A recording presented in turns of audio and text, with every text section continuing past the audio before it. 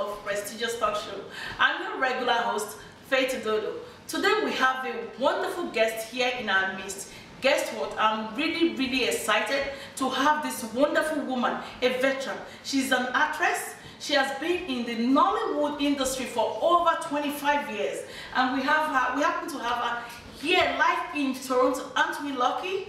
So please help me welcome this beautiful woman as I receive her here at Prestigious Talk Show, Miss Rachael Oniga. Thank you very much. Welcome to Prestigious Talk Show. Thank you very much. So tell us about yourself, Miss Rachael Oniga. Well, I'm Rachael Oniga, a mother, a grandmother. I'm very happy and proud to be one. Okay. An actress. I enjoy my job. It's my passion. When I'm doing my job, I'm happy. I put in everything, my soul, my whole being into it. So I enjoy doing the job. When I'm not working, it's like it's hell. Wow, which means you're really passionate about what you're doing. Of course, yes. Okay, so can you tell us what actually inspired you to start that job, to go into the movie industry? Well, ironically, when I was young, probably primary, secondary school, I love acting. And there's this saying, the Yoruba people say, Alajota, somebody who dances a lot. And, you know, my parents, they say when I was younger, if I get into the washroom, the bathroom before you soup, if you're going for any events or work, you'll be late. Because I will dance all the way through without bothering whether somebody is out there or not. You knock and I won't open until I'm satisfied. Wow. So, when I was in the secondary school, I had acting groups and all that. I enjoyed doing it. And when I left school, to be frank with you, professionally, I am a computer programmer. Wow. But along the line, you know, I stopped working, I started having children, stayed home, and when I had this breakup with my husband, is late now. Okay. I'm sorry. Someone, that's life. So after the separation, I just told myself I'm not going to dust any certificate and we'll start working. Those days, it's very difficult to get a programming job. You have very few companies who have a computer, because then it's not all this iPad, there's this massive computer rooms and all that. Wow. So it was pretty difficult to get job, and I said to myself, no, not that, but God will make a way. I will never forget this man. We call him Uncle Ashadeli. There's this program then, the village headmaster. When I was doing my HSC in Federal School of Science, Victoria Island, we used to leave school, go to NTA, watch them do, you know, it was like a stage performance there, but it's for television. Yes.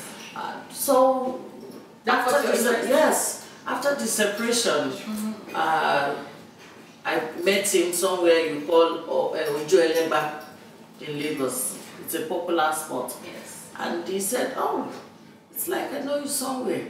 And I said, yes. You are luckily Ojo. He said, yes. What are you doing now? And I told him my little sad story. And he said, I think you have this flair for acting. I said, well, I wouldn't mind anything as long as I don't go dusting certificates and all that. And he said, well, next week there's a location that it was in Badagry. Just like that? Just like that. Wow. And I attended. It wasn't an audition. You know, God is so awesome. He's a merciful God. He listens to prayers. Yes. I must tell you. So when I got to the set, I met the director, producer, Kristopher, and he said, well, this is the set of Memorial Hospital. Have you acted before? Television? I said no. They gave me a script. Somebody else, they gave that person to a script who was to play my husband. I played Mrs. Bright. And after the first scene, he said, you must be lying. This is not, because it's very difficult for someone to come face the camera without fidgeting, without making mistakes. It was natural. It was natural that I was lying. I said, I know, I'm not lying. Wow. And here I am today. I thank God, I give God the glory. Yes. Because, and you know what, sometimes I tell myself, if I never got that separation, I won't be who I am today. You see, sometimes some things happen. When God plans, we never know. Exactly. So that's, in brief, that's my story. From there, that's good. Thank you very much for that wonderful story. In short, I think you've almost summed everything up, but without being said, we still have some more important questions. No problem. Yes, so I know it's been long. We call you veteran. Can you tell us approximately how long you've been in the movie industry? Well, for some time now, to be precise, I started 93. That's 25 years, right? Okay. So, yeah, 25 years. 25 years? Yeah. Wow, if you're watching, you can hear from Rachael Oniga. 25 years, trust me, is not a joke. Isn't not easy. It's not a joke, and you're still glowing. You look beautiful. Glory to God. Oh my goodness, I admire you a lot, and I'm so, trust me, when I first saw you, I was like, no, she is here. I was super excited. I said, you know what, I must interview you. You know, I respect you, and you know, I am super excited that you're here today. And just to follow up with more questions, how many movies, if you can recollect? Yes, okay. Okay, but I can tell you something. Yeah, some the ones that really. No, if I tell all, that means I'm being partial to some directors. But maybe if you ask me, yes, challenging ones. Yeah, okay. We have those questions. Yeah. I'm being forward, isn't it? No, that's it. Don't worry, Mama. The question will be. Well, darling, my debut was Onome. Onome. I remember that movie. Yes. That movie was really, really good, super good. Yeah. I believe most people watch love that movie. Yes, yeah. So can you tell us a little bit of that movie? The challenges and how you were able. You know, the challenging part of the Onome. Yes. I played the poor woman who had to roast a plantain, you call it boli, in Nigeria. Yes. And she suffered a lot because of neglect by the husband, and she had to take care of the children. And there's this particular scene. Yes. You know, in Nigeria back then, you have to play your stunt yourself. Exactly, yes. And here's this big fire with hot coal, with the boli. It was burning my palm. I had to. And you have to make it. I had to make it real. It was hurting, but I had to pretend, you know, because the normal boli woman don't feel the heat again. Exactly. And I had to fall with the tray of hot cola and all that. So from that day, I learned how to do my stunt myself. Wow. So if you tell me to fall that way, I'll tell you no, it's not convenient for me, this is the way I'm going to fall. So you better, you know, position your camera that way. And I'm going to do the fall just once, not twice. I like that. I like that. So I had to put in all my heart to it and see how I was going to do it. And were you trying to actually position yourself as the woman, that poor woman, that, you know, what was your name in that role? Mama Onome. Mama Onome. Yes. So you envision yourself in that woman's role and just acted everything naturally. Yeah. Right? So when you were acting that role, how did you feel? Like you felt, how did you feel? Can you just tell us? You know, the important thing for an actor, if you are playing a role, most of the time, you don't play yourself. Because if you see any actor who believes in playing themselves, either they are stuck, if you are asked to play It's either you are only good at being wicked or being good at only, you know, be this humble and all that. Then you are not an actor. To me, in the profession, you are not an actor. You don't have to be stuck. As an actor, you should be able to, you know, play different diverse roles. Yeah, in doing that, if you are given a role, the character you to play, the best way you go about it is, you know, in our society, you have different kinds of people. You have the rich people, the way they carry themselves. You can mimic when you put 2, 3 rich people together and you form one character, it's explosive. Exactly. If you're playing a very poor person, middle class, you know, that's the way it goes. If I'm given a script, I just ask. That is if I don't have the time to go through all that, because in Nigeria you have to do a lot. Wow. You know, middle class, the person poor. Once I have that, it's enough for me. You know what to. Yes, it's enough for me. Yeah. So that's just. You're really good, because I tell you, most people, they find it very challenging. Even when they are given the script, it is very difficult for them to transition into somebody else and say, okay, I want to play this role. So you don't find it difficult at all. At all. The thing with me is, if I'm on set, if I don't put on my costume and do my makeup, it's nothing. I've not started. Wow. Just let me put on my costume, then my makeup, then I take the pull out. Wow. I go 1, 2, the 3rd time, shoot. Wow, that's beautiful. That's so really during that, you know, period, I wear that particular character that I want. But before I do that, in my mind, I say a short prayer. Yes. For God to give me the inspiration. And you know, and if you have a very good director who knows you a lot and knows what you can deliver. Yes. With that, if you put God first, that's what I do. Yeah. And sometimes that thing just comes up that is not in the script, and you add it to the and the director says, yes. Oh wow. That makes it that's good. So that's it. You see, most of the time, it's not what's in the script. If you're a professional, you have to stick to. You have to. And I don't like directors who just strict. They stay strict to no. Yeah. The script is just a guide. Yeah, it's a guide.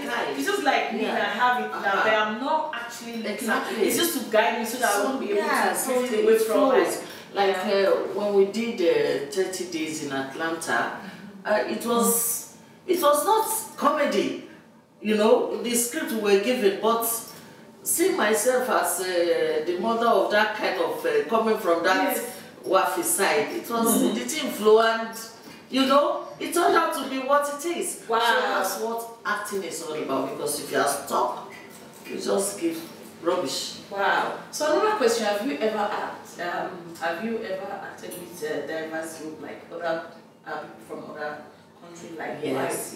Really? I say about 15 years ago. Okay. I had the privilege. To go to South Africa. I think we were the first Nigerians that went to South Africa the title of the movie is Adora. Adora. Yeah. Zakoji, myself, Stephanie Okereke. Then we had some actors from the UK.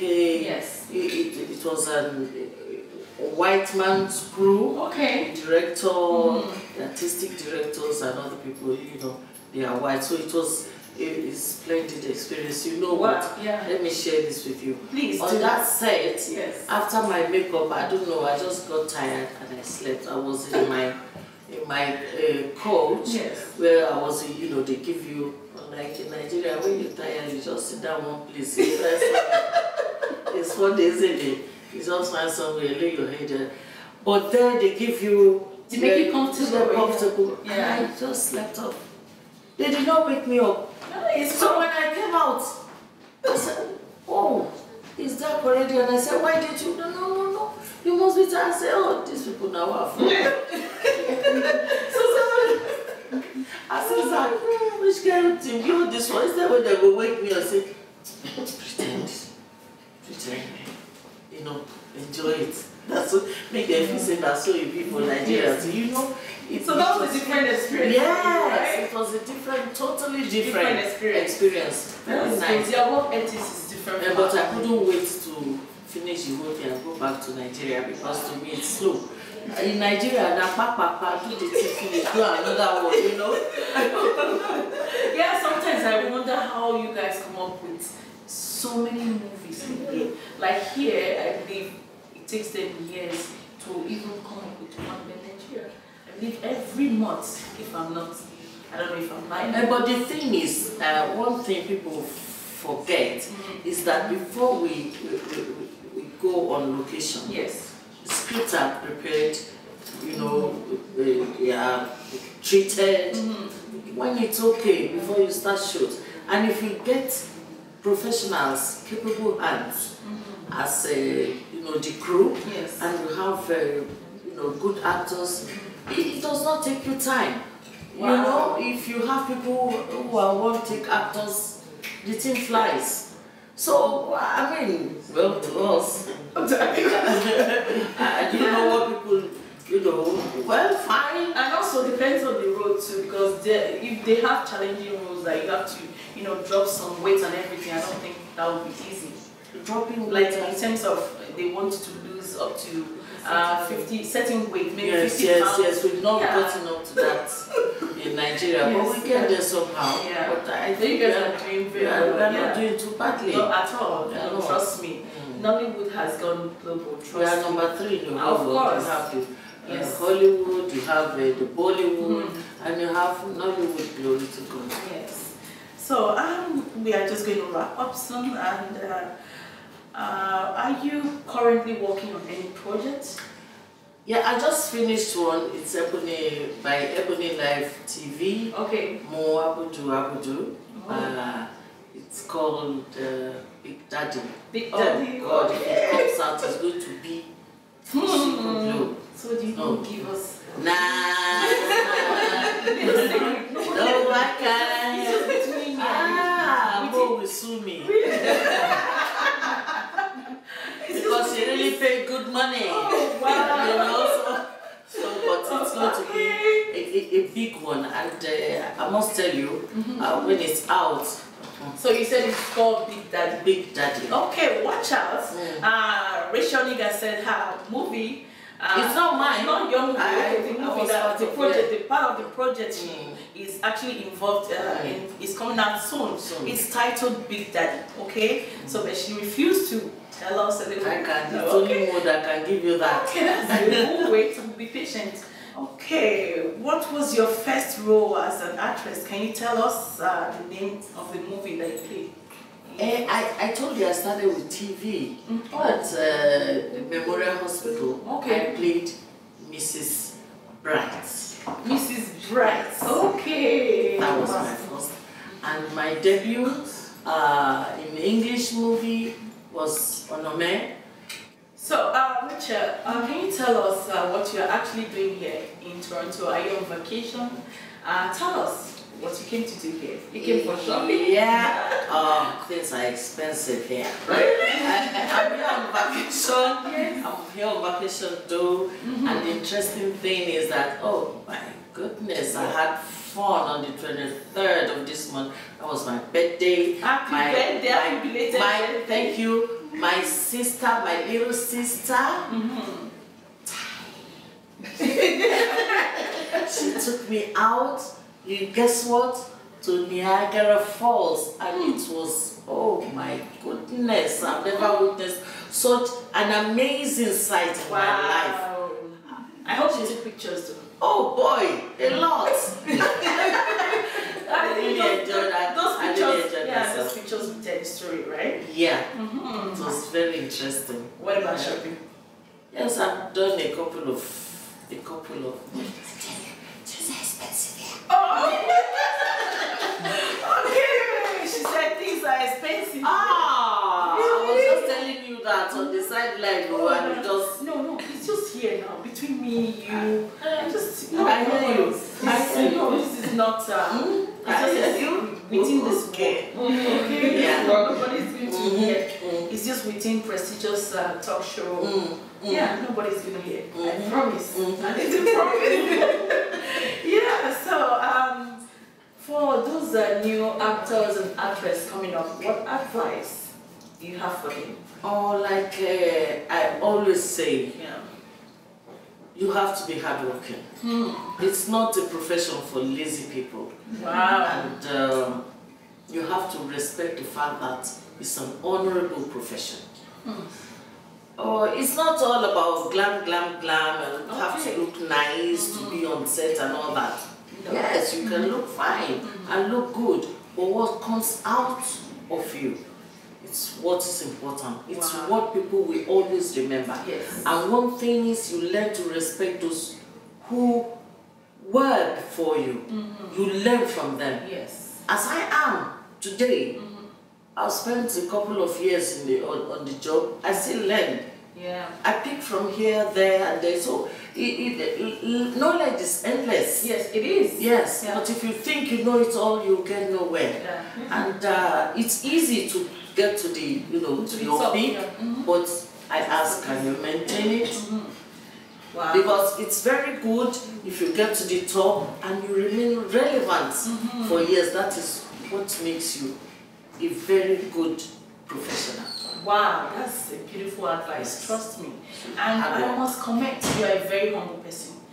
Trust me, for somebody that has been in the movie industry, the first time I met you, the way you humble yourself, trust me, I must say you are a good example of a mentor for those that are coming up. It is good to remain humble. Yeah. Yeah, and I love you for that. You know what, my dear? The thing is, any situation or any position you find yourself, it's God's grace. Yes, that's true. It's not as if you are the best. True. And I tell you something, when I started my career, in less than a year and a half, I've gotten to the top. Wow. I've had awards, I've had to go to the UK for awards and all that. It's hard work. And you have to be humble. Yes. Because if you're humble, God will lift you up. That's true. But if you are proud, it's destruction. Yes, that's true. Pride leads to destruction. And people celebrate you more when you are humble. And I really want to thank you for that. This advice is really wonderful. Thank you for coming once again to Prestigious Talk Show. I would like to have you next summer here in Toronto again. Sponsored. Oh my goodness. Yes, I'll buy a plane ticket, don't worry. Just let me know. Yeah. Please sponsor. Yes. Then it will be business. Yes. Now it's sister. Yes. So I know that's just okay. We'll sponsor. Maybe you come to do something here. Yeah. No wahala. It's my job anywhere, anytime, any day. Yeah. I'll be so happy and honored to be here again. Yeah. Yes, we've had a nice time with Rachael Oniga here live on Prestigious Talk Show, and I want to thank you for watching. And remember, you are not alone. I remain your host, Faith Dodo. Thank you.